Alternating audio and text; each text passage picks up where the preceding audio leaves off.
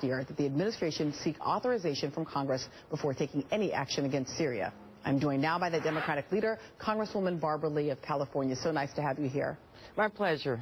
Good to be with you, Melissa. So in your response to President Obama this week, you urged him to lean on his own doctrine, articulated recently at West Point commencement, and to avoid further military entanglement. How confident are you that this administration is going to practice restraint in this case? I think the president has been very clear. First of all, does not intend to send our brave young men and women into combat operation.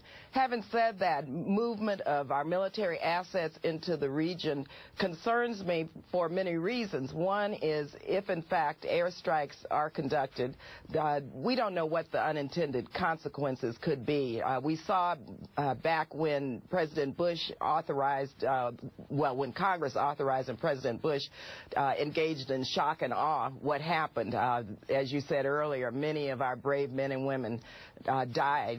Many have come back now, and we have to really address their health and mental health and job issues and security. And so this is a very difficult decision, but I think the president has been very careful. He's looking at the alternatives, and I'm confident that he will do the right thing. This is an issue of sectarian warfare, as you said earlier. This has been going on for generations, Melissa. There's no military solution, and in fact, we need to encourage a political solution led by the Iraqis, and the United States should not get embroiled in this sectarian warfare. All right, so Congresswoman, let me ask this.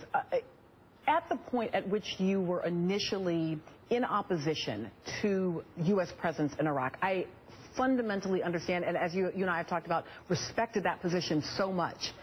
We are now more than a decade past that and we are implicated in this because of our decade of engagement and, of course, because, as we've just talked about, the sacrifices of our troops. Does it put us now, more than a decade in a different position as we are making a decision about whether or not to be entangled in terms of boots on the ground military forces as well as assets? In other words, does that 10 years change how we ought to make this decision? We need to bring, first of all, our intelligence current, which we are doing, but I think we need to go back to the drawing board and have a congressional debate.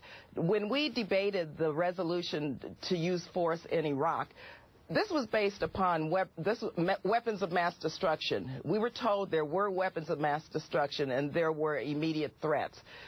That resolution was passed by Congress. I offered an alternative that said, look, before we use force, let us just complete the inspections process, allow the United Nations to make a determination as to whether or not there are weapons of mass destruction in Iraq. There were none.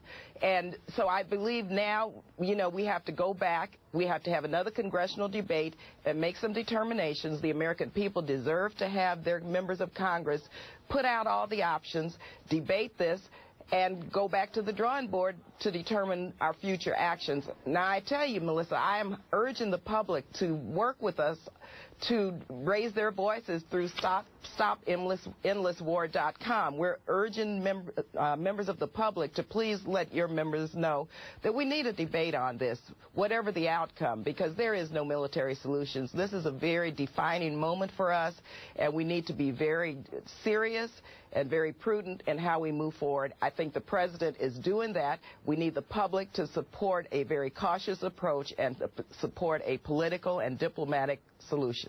Representative Barbara Lee in San Francisco, California, as always, thank you for joining us. Thank you.